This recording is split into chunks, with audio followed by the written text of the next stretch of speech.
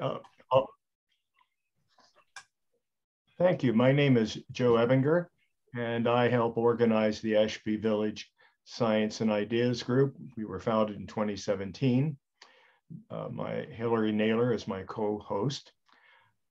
All of our members have very educational and work experience backgrounds, but we all share common interest in science and new ideas. We currently have about 48 members, plus additional guests and invitees. We meet via Zoom, always on the second Thursday of every month from 3 o'clock until about 4:30. We have a different guest speaker each month who speaks on a topic related to science and ideas. We rely on our group members, Arts and Culture Committee, the all Ashby Village members, presenters, and others for ideas about new speakers and ways to connect with them. Besides our presentation today, I'm actively recruiting speakers who might speak to us in the coming months. Here are some of the upcoming topics: the botany of fall colors, and perhaps even a short discussion of the possibility of growing plants on Mars someday. That's in March. Out of Africa, Part 3, Ancient Human Dispersals Out of Africa, will be our April presentation. Upcoming presentations for later in the summer and fall will include the birds in general and of Lake Merritt in particular. We're going to have a volcanologist speak to us about volcanoes. We have a cancer researcher who will be speaking on the new frontier of viral-based cancer therapeutics. We might have an update on COVID vaccine development. We'll hear about whether or not there may be a fourth round. I have someone scheduled for the late fall who will speak to us on the new technologies. BART was among the first to implement some 50 years ago.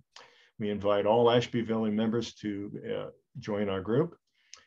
Other interested people are also very welcome. Get out my notes here I'm now going to introduce you to Gerald McKeegan. But first, let me say, Gerald will talk more about this, but as Hillary has already sent out in a chat, February 18th is National Pluto Day, an annual celebration of that celestial body's history. And yes, behind me, you'll see in my background a photo of Pluto. Perhaps Gerald can tell us how this photo was taken. Gerald McKeegan will talk to us today about Pluto, how it was discovered, how our scientific understanding of it has changed over the decades, and why the debate about Pluto's status as a planet still continues. It's been enthroned as a planet, dethroned, and the discussion continues. Gerald McKeegan is an astronomer at the Chabot Space Science Center in Oakland, California, where he also serves on the board of directors. He teaches astronomy at Chabot, hosts an online virtual telescope program, of which I'm a very ardent devotee, and appears frequently in broadcast and the print media, discussing astronomy, space events, etc. He has more than 40 years experience working in the aerospace industry, primarily on spacecraft and launch vehicles, including several NASA planetary missions. Gerald holds a Master's of Science degree in Space Studies and has received numerous awards for his work at Chabot Observatory Asteroid Tracking Program. I encourage all of you to ask questions, as Hillary mentioned at the end of the presentation. I encourage you all, by the way, to go and visit the Chabot Space and Science Center in Oakland and consider membership. Now, Gerald, we are ready for liftoff. Please take it. All right. Well, all right. Thank you very much. And yes, just to repeat what Joe said, the Chabot Space and Science Center is once again open in the Oakland Hills, and we are open on the weekends. So if you want to come up and visit us during the daytime and on weekends, on Saturdays and Sundays, we invite you to come on up. We are also opening our observatories on Friday and Saturday nights for free public viewing. So if you just want to come up and look through the telescopes, you can join us between 7:30 and 10:30 on Friday and Saturday nights. So as Joe mentioned, it's coming up here pretty soon. It's going to be National Pluto Day. And so I wanted to just talk about the saga of Pluto and the controversy about its status as a planet and so forth. So bear with me for a second, and I will get my screen share going.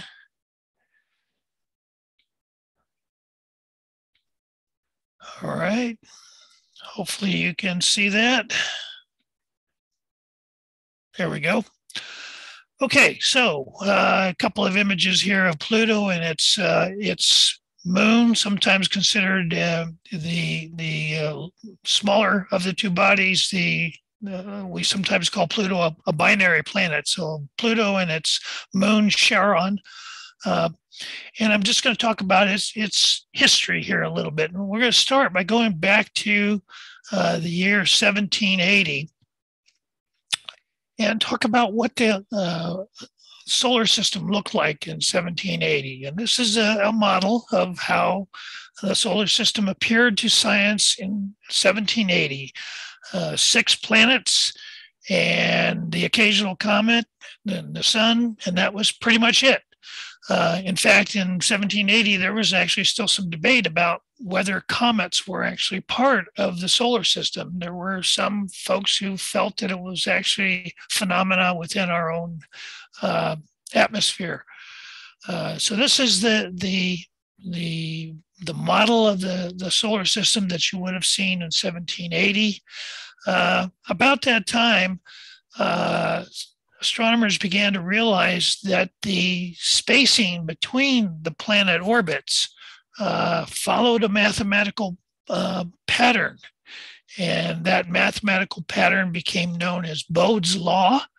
And it more or less accurately calculated the distances to each of the planets as you worked your way out from the sun. Now, it worked well for all of the planets that you see here, but if you extended that law, it predicted that there would be even more planets farther out from Saturn. And so astronomers began to look for those planets, and in 1781, William Herschel discovered the planet Uranus. And Uranus was pretty much right where it was predicted to be based on Bode's law.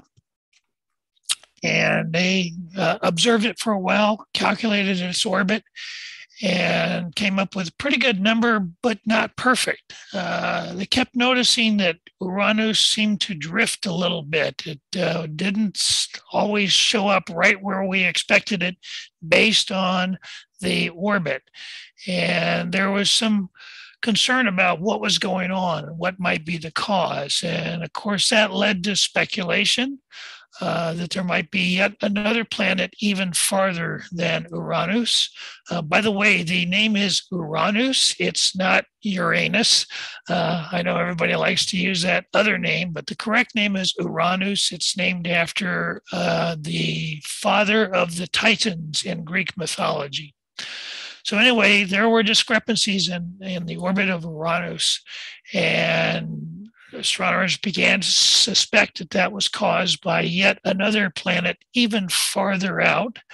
And sure enough, in 1846, the planet Neptune was discovered.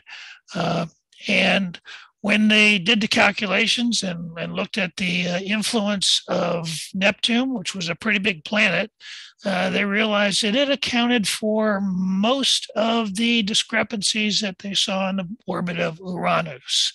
So that seemed to satisfy most of the issues, but there was still a little bit of a problem with the orbit of Uranus, and some folks were even noticing there might be a problem with the orbit of Neptune as well. So the mystery still kind of continued a little bit there. In the early 20th century, actually the 1890s, this guy got involved. His name was Percival Lowell. Percival Lowell was a businessman in New England, And he actually owned a business, a cotton mill for several years, and his family was very wealthy. He later became a diplomat, traveled to Asia, spent several years in Asia, eventually wrote a couple of books about Asian culture.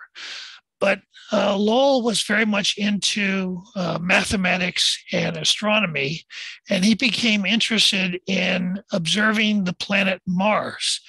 And being wealthy, he actually funded the construction of an observatory on a hill just outside of Flagstaff, Arizona. And that became known as the Lowell Observatory. He hired a staff there, and over time, it became a very active observatory. Ended up with 2 or 3 telescopes.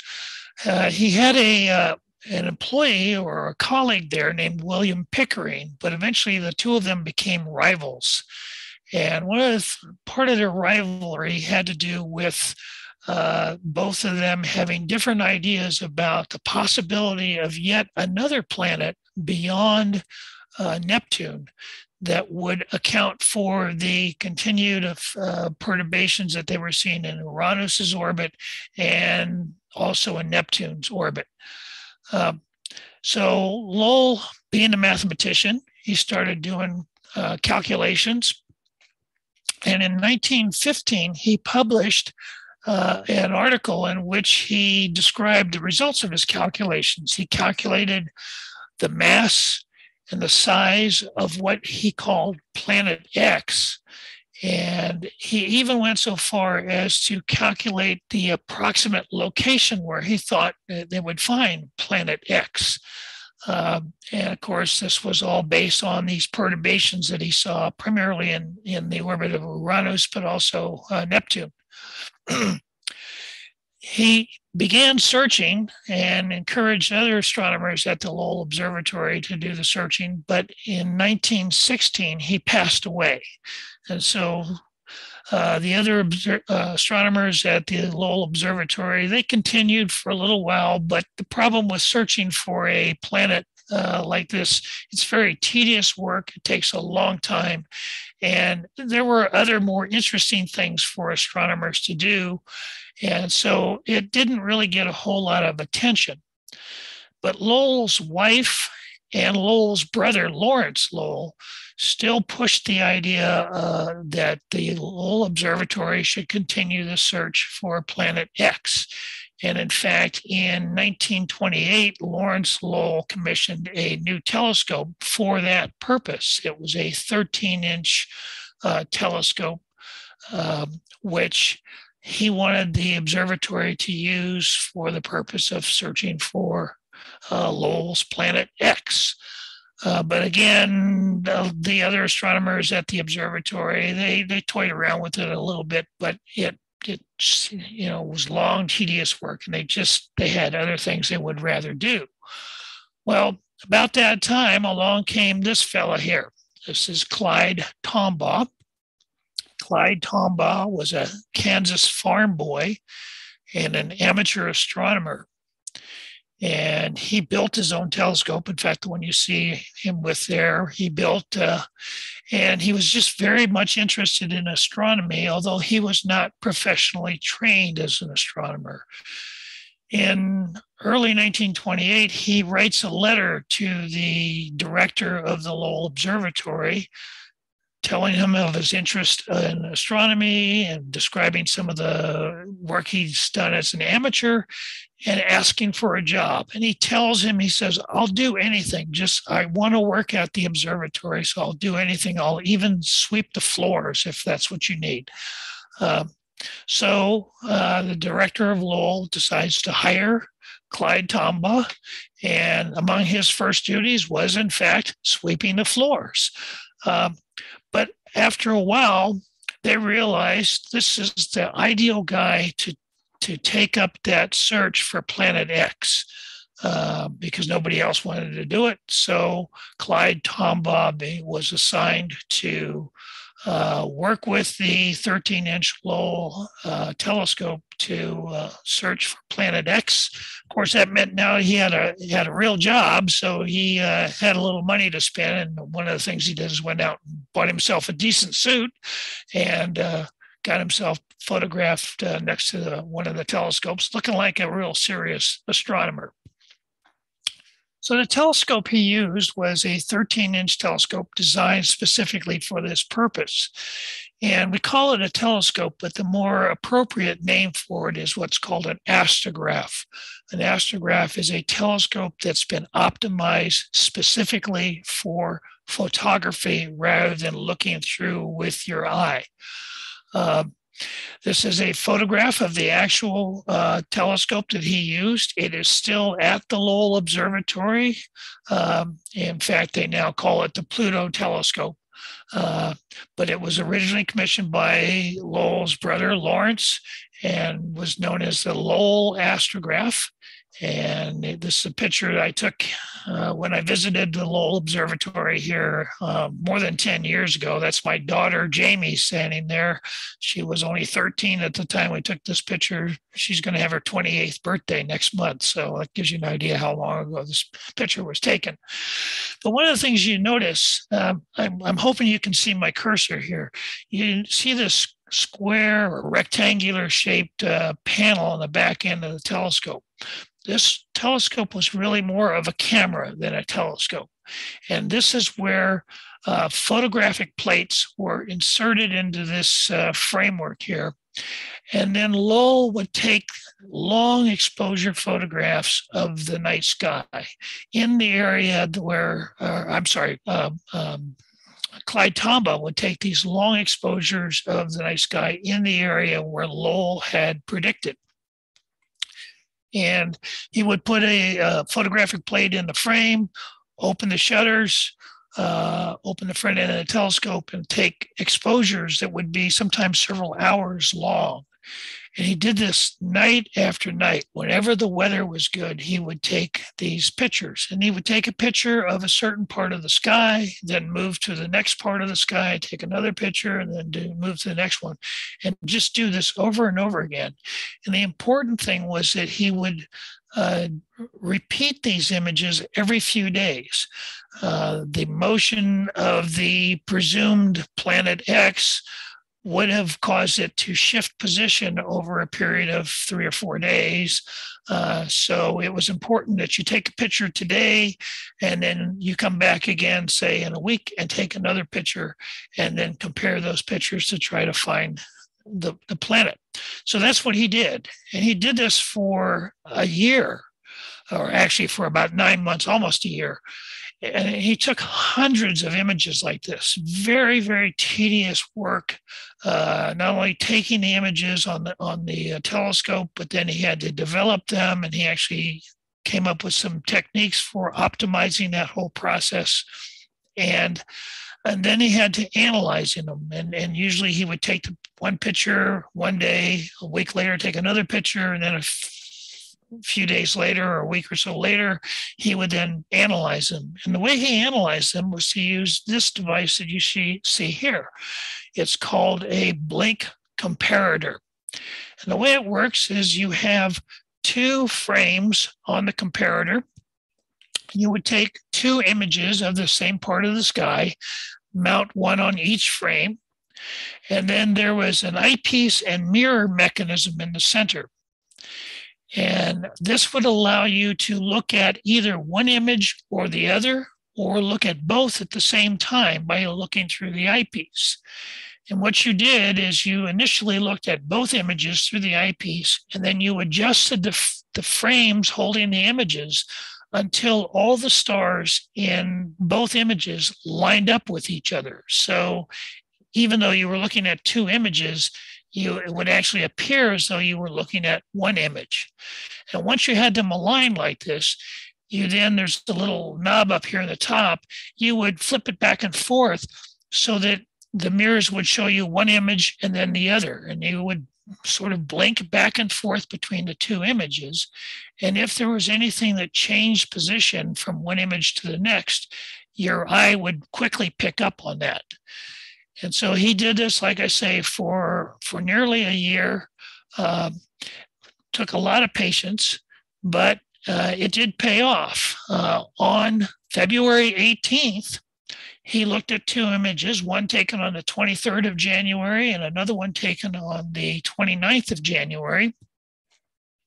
Put them in the blink comparator, and sure enough, he spotted an object that was moving at the right speed, which indicated that it was at the right distance to be potentially his planet X. So you see these two separate images here. There's some arrows there pointing it out, but you don't really get a sense from this of what he was looking at. So I put together a little animation here. So these are the two images blinking back and forth between the two of them. And this is what he would do on the blink comparator. Now, the two images had slightly different exposure times and were done under slightly different sky conditions.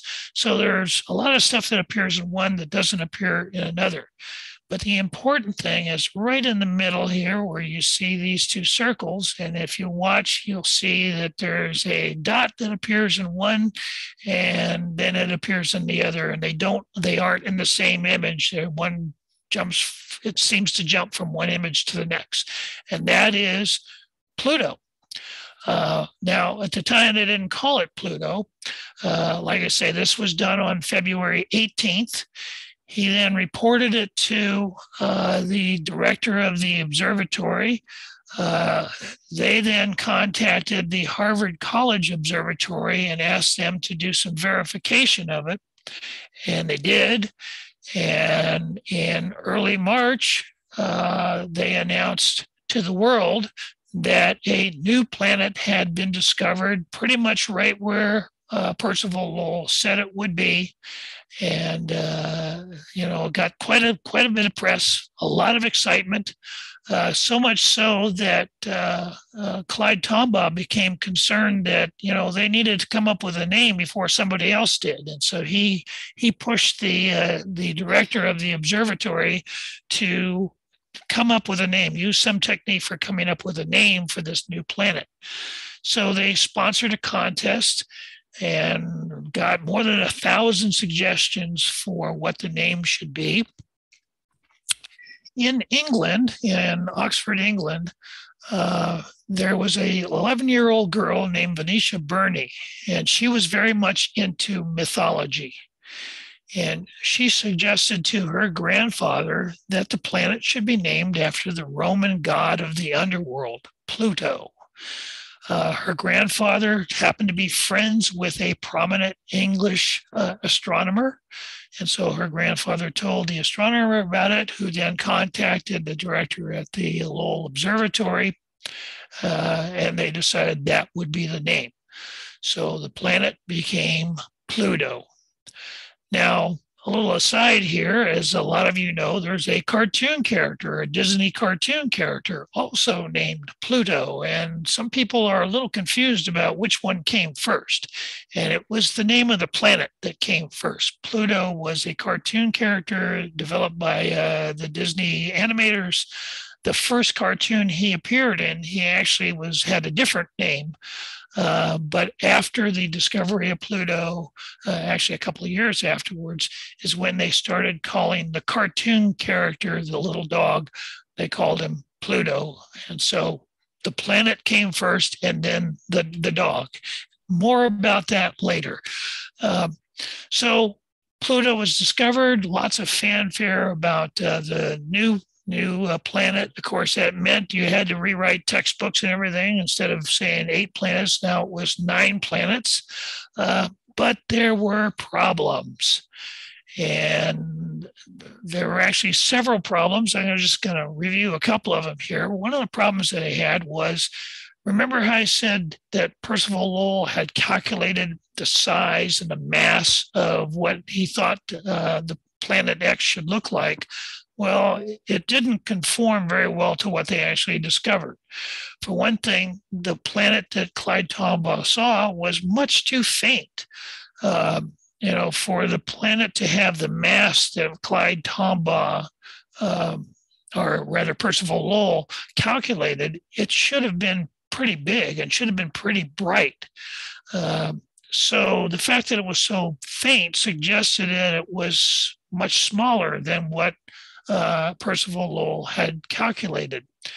Now, there might be an explanation if for some reason the surface of the planet was much darker than any other planet in the solar system. That might account for why it's so faint. But more likely, the reason was it was just a lot smaller than he calculated, which posed the question, was this really the planet responsible for the perturbations in the orbits of Uranus and Neptune? Another thing that was unusual was the orbit of Pluto itself. Once they observed it for a while, they were able to calculate its orbit, and it was definitely a weird orbit. If you look at the orbits of the planets around the sun, the other 8 planets, they all are pretty much in the same orbital plane. So they all orbit pretty much parallel to the Earth's orbit. In fact, the Earth's orbit defines a orbital plane we call the ecliptic, and all the other planets orbit very close to the ecliptic. But it turns out Pluto did not. In fact, Pluto had a really weird orbit. It was inclined about 17 degrees to the ecliptic, which was strange in itself. The other thing is the other planets all had pretty much circular orbits. They were slightly elliptical, but pretty close to being circular. Pluto's orbit was not circular. It was very elliptical, so much so that part of the time in Pluto's orbit around the sun, it takes 248 years for it to orbit around the sun. And part of that time, it actually is closer to the sun than Neptune. So that really presented a problem of, how does it affect Neptune? How can it affect Uranus when it's so tipped so much and so forth? So there were a lot of difficulties associated with that. And that resulted in quite a bit of debate about whether Pluto really was the planet that accounted for the perturbations in the orbits of Uranus and Neptune, and in fact, whether Pluto was actually a planet at all.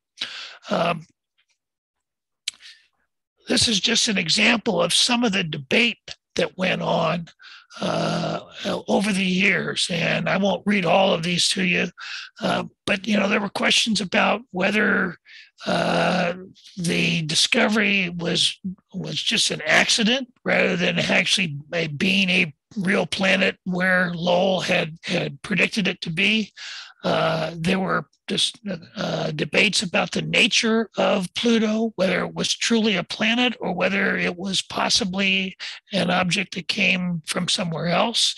And several astronomers did some calculations that suggested that Pluto was actually a former satellite of the planet Neptune, and that somehow it had an interaction with one of the other moons of Neptune, Triton, and that caused that moon to be ejected, and it became what we call the planet Pluto, and so forth. There's a lot of different astronomers over the years, for decades literally, were debating the nature of Pluto, whether or not we should call it a planet, whether it originated where we see it now or whether it came from somewhere else, and so forth.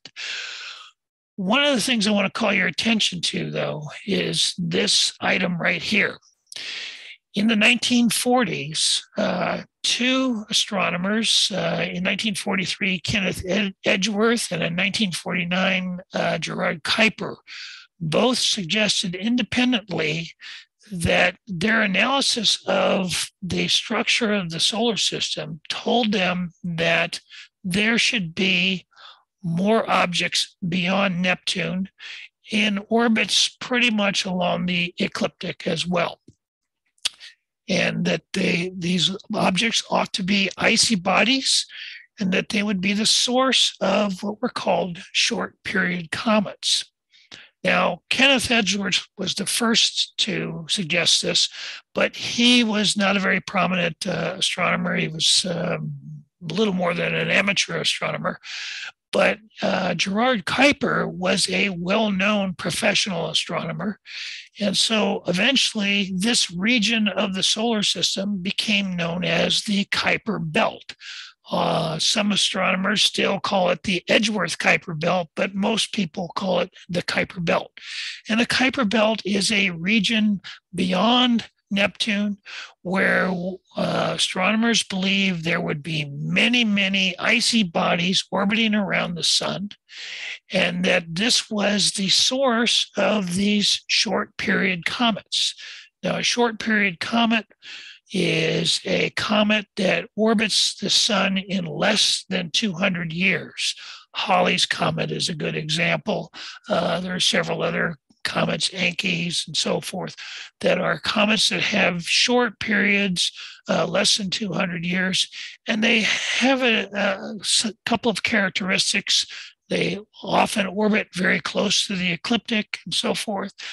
And so this kind of tied together this notion that there was this reservoir of these icy bodies out there beyond Neptune, which became known as the Kuiper Belt. And this was all theoretical. Again, it was first proposed in the 1940s. In the decades afterwards, many more astronomers took up the idea, did calculations, plotted the orbits of comets and so on. And it seemed to be a pretty good theory, but there was no one who had actually seen anything other than maybe Pluto, which Pluto at first didn't seem to be a very good candidate for a Kuiper Belt object. But then in 1992, two astronomers, Dave Jewett and Jane Liu at the University of Hawaii, were testing some new technology. They were among the first to use a CCD camera instead of a film camera on a telescope. And they began surveying the sky. And sure enough, they discovered an object which became designated as 1992 QB1. Jewett and Liu nicknamed it Smiley, although it now has a different name, but originally they called it Smiley. And their calculations showed it was right out there in the region that would have made it a Kuiper Belt object. And so that was the first clear-cut evidence that there indeed was this reservoir of bodies out there, just as had been predicted, called the Kuiper Belt. In very short order, more objects were discovered. In fact, by the late 1990s, there were nearly 200 known Kuiper Belt objects. And as they discovered these objects and calculated the orbits, they began to notice a pattern, that there were several of these objects that were in orbits very similar to Pluto. In fact, some of them were roughly the same distance away. And in fact, some of them even seemed to be very close to the same size as Pluto. And that became a concern to astronomers, that maybe there was a problem with calling Pluto a planet. Maybe it was just part of the Kuiper Belt. And as they discovered more of these objects, it became more and more difficult to decide what to do. And this is just an example of some of the objects that were discovered out there and their current names. These are all objects similar in size or very close in size to Pluto. In fact, Eris may be slightly larger than Pluto. And all these objects were discovered in the late 90s, early 2000s. And this created a real problem for astronomers, because either they decided to call all of these objects planets, or they decided to come up with some new category, in which case Pluto would be part of that new category and not a planet. And this was a very difficult thing for astronomers. And there was a lot of debate and a lot of disagreement about what should be done and what approach should be taken. Well, one astronomer decided to move forward with his own ideas about that. That was Neil deGrasse Tyson. And Neil deGrasse Tyson was at the Rose Center for Earth and Science, part of the, or of which is the Hayden Planetarium. And in the year 2000, they built a new exhibit, a large exhibit area. And one of the features was a number of planets suspended from the ceiling, very large models of planets suspended from the ceiling. It was very interesting, very fascinating, very dramatic when you went in there and saw it. But there was no Pluto in this model. And that became very controversial. Neil deGrasse Tyson took a lot of criticism from the astronomy community because he basically jumped the gun. And so a lot of debate, this accelerated the debate. Astronomers kind of divided themselves into two camps, those who believed Pluto should continue to be called a planet, and those who believe that no, it should be some other category, just another Kuiper Belt object. And this raged on and on for several years. Finally, in the year 2006, the International Astronomical Union had their General Assembly in Prague. And this was one of the main topics of discussion at this General Assembly, is whether or not they should come up with a new category of objects and demote Pluto to that new category. And the debate was hot and heavy. It went on for several days. Eventually, the decision was made to form a committee which would come up with a proposed alternate definition of the word planet. They worked at this, and literally on the last day of this convention, almost at the last hour, the committee's new definition of the word planet was submitted to the remaining delegates. Some of them had already gone home. They voted to adopt a new definition.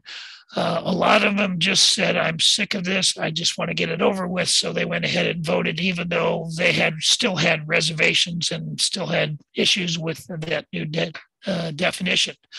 But as a result, in August of 2006, Pluto was no longer a planet. It now fell into a new category called dwarf planet.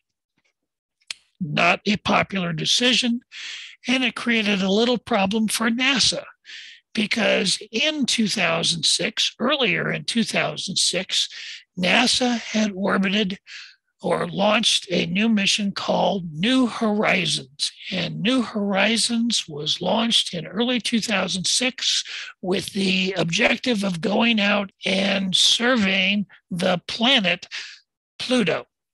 And if you were to read the literature describing this mission that was put out by NASA in early 2006, it all refers to the planet Pluto. So now NASA was kind of caught in an awkward position, because after launching this mission, the IAU gets together and says, okay, Pluto is no longer a planet. But the spacecraft was on its way, and it took 9 years to get there. But in 2015, it arrived at Pluto and began to survey it. Initially, as it approached Pluto, it was just a little dot in the distance. And so if you look up here, you can see Pluto. Pluto has a large moon called Charon, and you can see it right here. And that moon is actually very large compared to the size of the planet. And we knew about that before we launched New Horizons. Charon is, compared to all the other planets of the solar system, it's the largest moon compared to the size of its parent body. As New Horizons got closer to Pluto, we got better and better images, and more detail began to reveal itself. And so here's Pluto, here's Charon. But one of the things they realized is Pluto was a lot more complex looking than was expected of what should have been just an ordinary Kuiper Belt object. And in fact, as New Horizons got closer to the planet, it would not go into orbit around the planet. It would just fly by, but it was taking lots of pictures as it got closer and closer to the planet, and more detail was coming out. And Pluto's surface was completely different than what they were expecting to see. For one thing, there aren't very many craters. Pluto's surface didn't show a lot of craters, which suggested that it was somehow geologically active. As they got closer yet, they saw all these features, what looked like cryovolcanoes, what looked like seas of slushy ice that seemed to be moving around, and canyons and valleys. It turned out that Pluto had an atmosphere, which you can get a little hint of here. And so this started to create a lot more controversy because Pluto was looking to be a very complex place, much more so than what they were expecting. There were, in fact, a few craters, which is what they expected. They expected to see lots of craters, kind of like the moon or Mercury. And although they saw a few craters, they saw a lot of regions where there were no craters at all.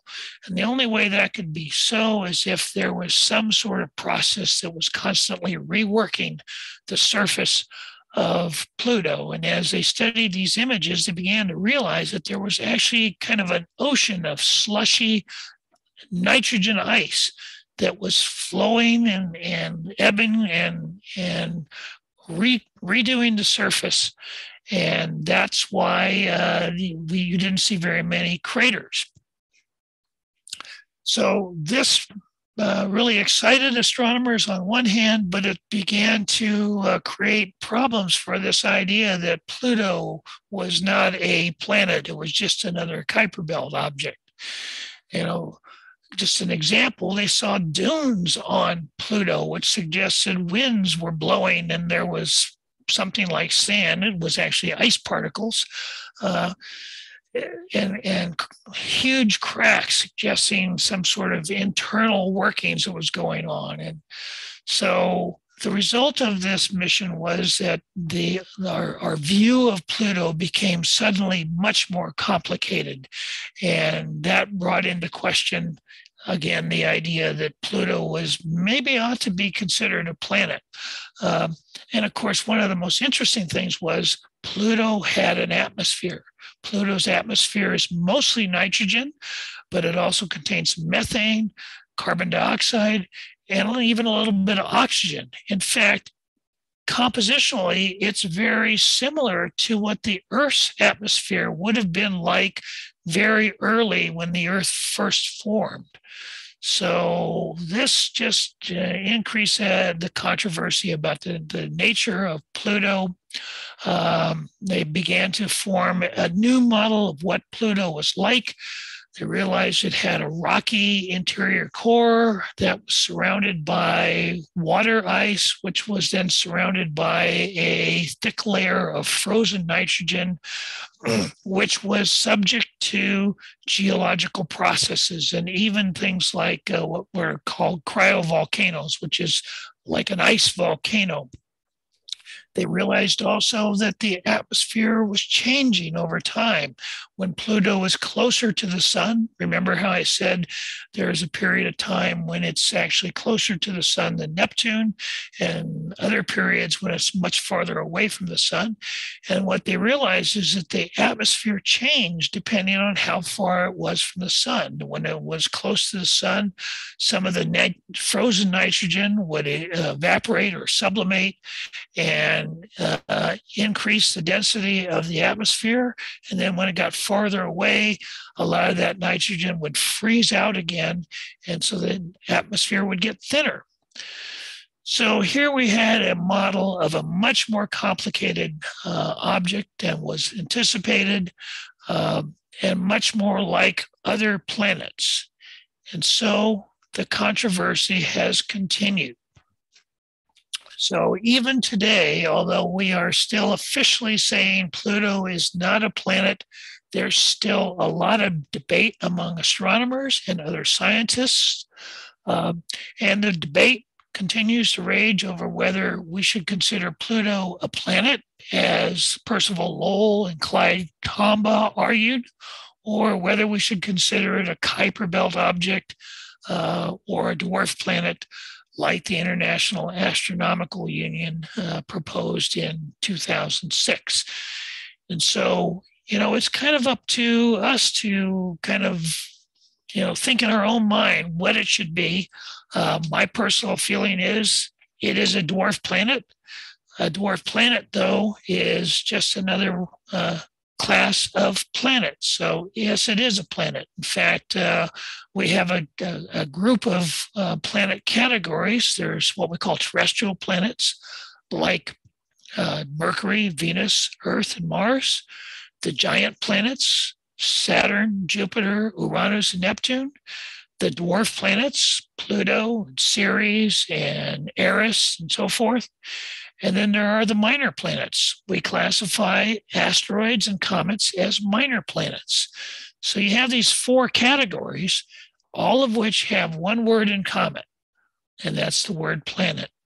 So when people ask me, what are they? Is Pluto a planet or not? I say, yes, it is. It's a dwarf planet.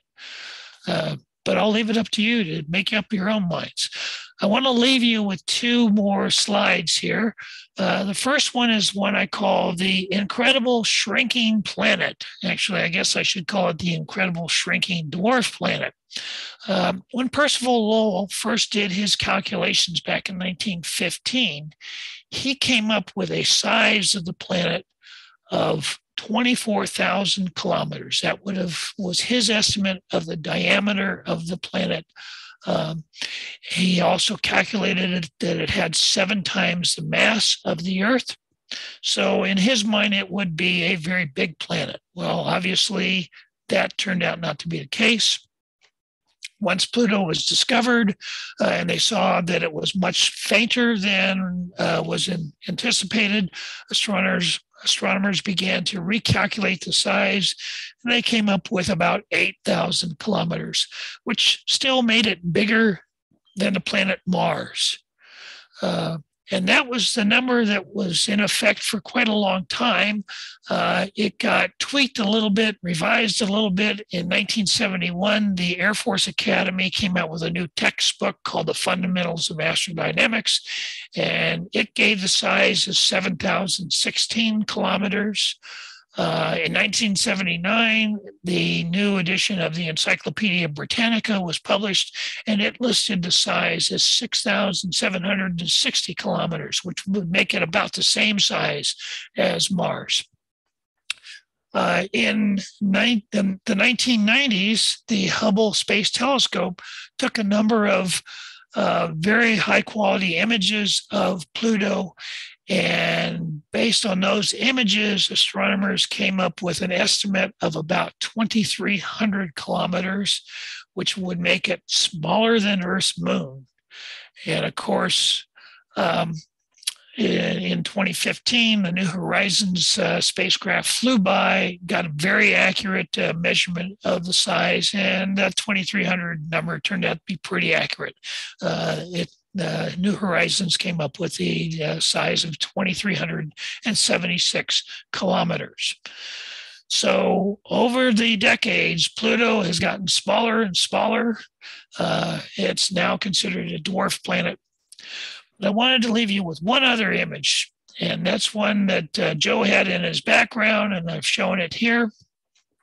Remember how we talked about Pluto, the name, and how Pluto was named after the god of the underworld, but not long afterwards, Disney's dog became known as Pluto.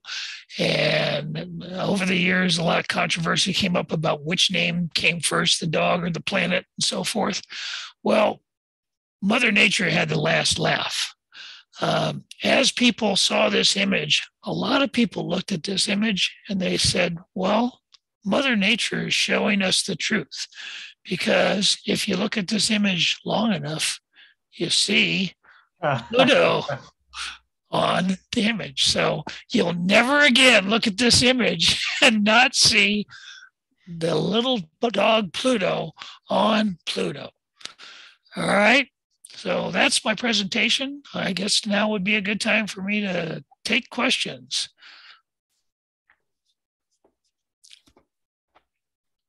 I'm not sure how you guys want to handle this, whether you want to just have people put up their hand or how we should do it.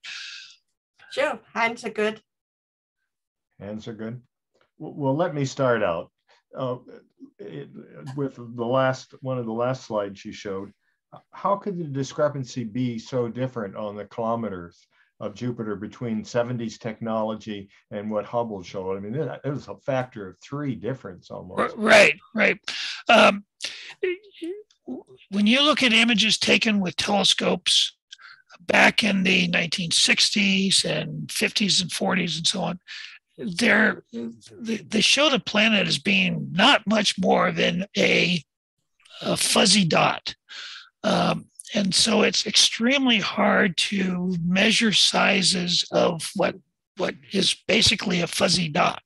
It wasn't until the Hubble Space Telescope was able to get pictures with enough resolution where you could actually see it as a round ball and you could see some features on it and you could measure its angular size, and knowing its distance, you could actually estimate its size. Prior to that, it was just the technique that they would use is with a device called a filar micrometer.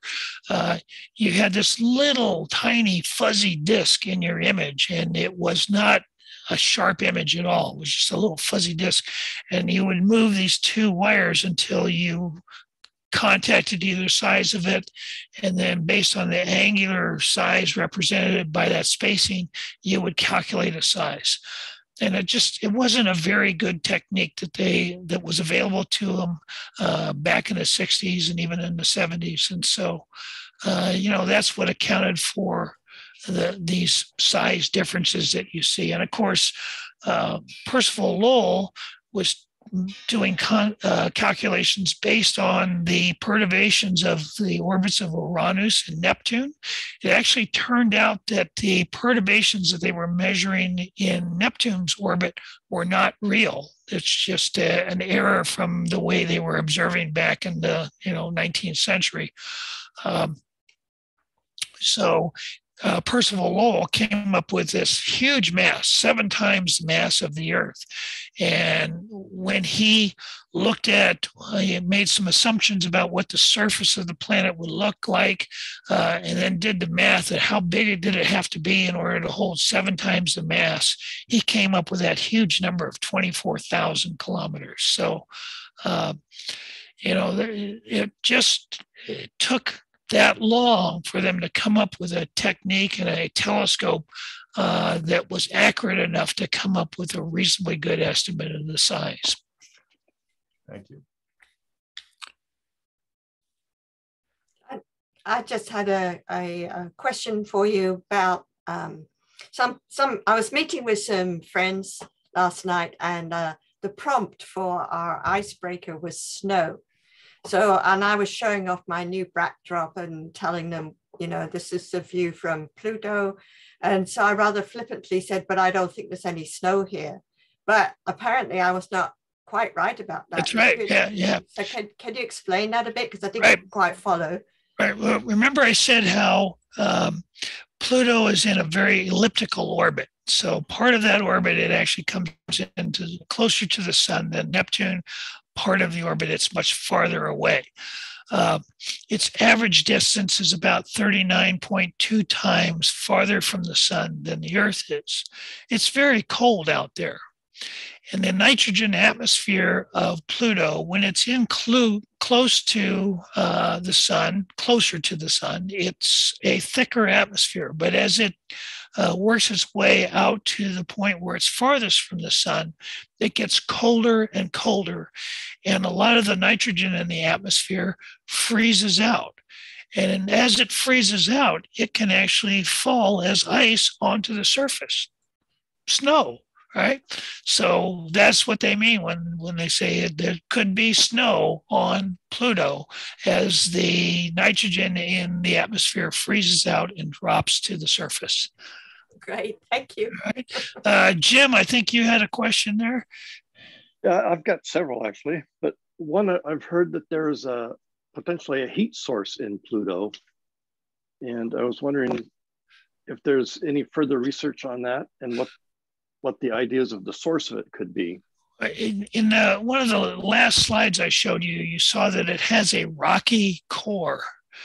And the presumption is that some of that core, that rocky core, includes radioactive minerals, just like the Earth's rocky core has radioactive minerals, and that radioactive decay can produce heat that would account for what you're talking about. I don't know that there's been a lot of research on that. That's just a theory. We would really have to go back to Pluto again and do a lot more work on it. But based on the limited data that they were able to get as the New Horizons spacecraft flew by the planet and measured its gravitational field, that was part of that theory for the inner core of the planet. I think Sarah had a question. All right. First of all, your enthusiasm for Pluto is quite contagious, and we really appreciate that. Yeah. I have a question about the moon. Is Pluto's moon then made of the same cheese as Pluto, or is it a different flavor of ice cream? Or it's more rocky. Okay. But it has a lot of the same characteristics. It's just smaller. And actually, Pluto has 5 moons, believe it or not. Cool. The one that's easiest to spot, that we were able to spot from Earth with greatest ease, is Charon. And that's the really big moon. In fact, it's so big that the two orbit each other not like this, but like this. Oh, wow. So a lot of astronomers refer to it as a binary system, literally 2 objects orbiting around each other. But there are 4 other much smaller moons, quite a bit smaller. One's called Nix, and I forget the names of all of them, but they are much smaller, and they're primarily icy bodies. Thank you. All right. Jim, did you have further question? Of course. So I was wondering if Bode's formula is balanced now with the advent of new telescopes, or if there's still questions about further objects in the Kuiper Belt. Well, first of all, Bode's formula actually did not predict Neptune. That was a kind of a problem because it showed up where it wasn't expected based on Bode's formula. However, Pluto does fall where we would expect it from Bode's, actually it's Boda rather than Bode, from his formula. And it certainly does predict with less and less certainty that there should be other objects even farther away. We now know that the Kuiper Belt is a very wide region, and it actually extends from about 35 or so astronomical units. An astronomical unit is the average distance between the sun and the Earth. So 35 times farther from the sun than the Earth is about where the inner edge of the Kuiper Belt is. And the outer edge, there's a lot of debate about where it is. It may be more than 100 times farther than the Earth is from the sun. And there's yet another planet that is suspected of being out there, although it does not appear to follow Bode's formula. A lot of astronomers still debate whether that formula is actually a real formula, because nobody can quite come up with a reason why it should work. So, it's interesting that so many things did more or less follow Boda's calculation, but why is still a matter of some conjecture. But there is another planet. The team that has pushed this idea most strongly is led by Mike Brown down at Caltech, and he insists on calling it Planet 9. The rest of us tend to call it Planet X because, there's still this debate about what Planet 9 really is. And his calculation is based on the orbits of some of the more recently discovered Kuiper Belt objects, what we call the extended disk objects. And these are Kuiper Belt objects that are in highly elliptical orbits, very far. They go very far away, in some cases 80, 90 times farther from the sun than the Earth.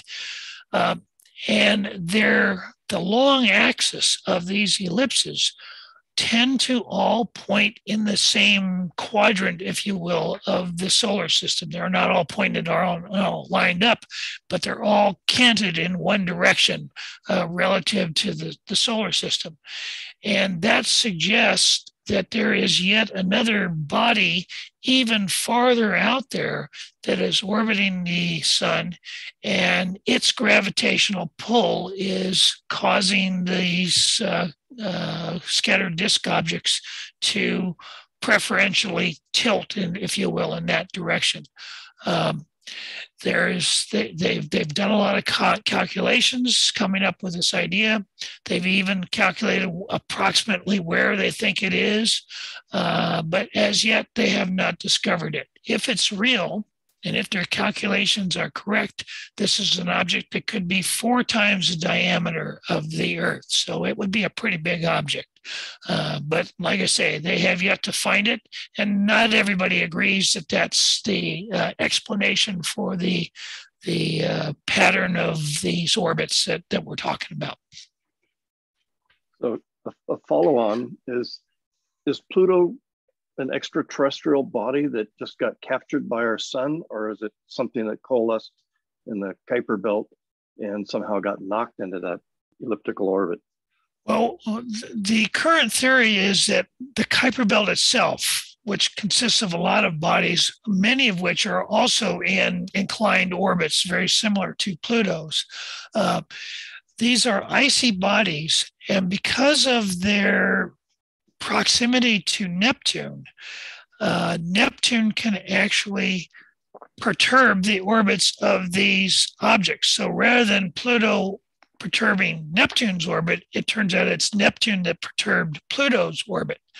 And these bodies are in what is called a 3-2 mean motion resonance with Neptune.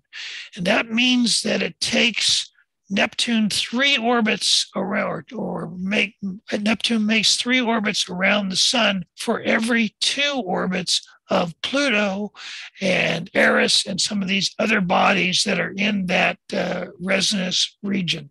So it actually turns out that there are several bodies out there that have orbits very similar to Pluto's. They're inclined, and that those inclinations and the highly elliptical nature of them is because of perturbations from the gravity of Neptune.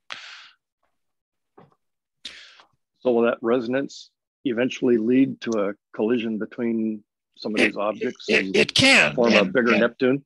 Well, that's a possibility. More likely what's going to happen is the collision will cause one or more Kuiper Belt objects to fall out of their orbit and enter the inner solar system, and we see them as comets, what we call short period comets. So that's the current consensus among astronomers. It's just a huge reservoir of icy bodies left over from when the solar system formed. They're so far away that they condensed into these icy bodies, but never really coalesced into a full-size planet. And some of them that were the right distance from the sun actually are perturbed by Neptune's gravity, and Pluto is one of them. So you mentioned comets, and can you expound a little bit on the difference between them, the Kuiper Belt and the Oort cloud? Sure. So the Kuiper Belt is a region beyond Neptune where all of the icy bodies out there orbit around the sun in the same direction and more or less close to the ecliptic. Remember, I said the ecliptic is the plane of the Earth's orbit, and all the other planets orbit pretty much on the same plane. And even though Pluto its orbit is tilted, and some of these other objects have tilted orbits relative to the ecliptic, they're still pretty close to the ecliptic, and they're all orbiting the sun in the same direction.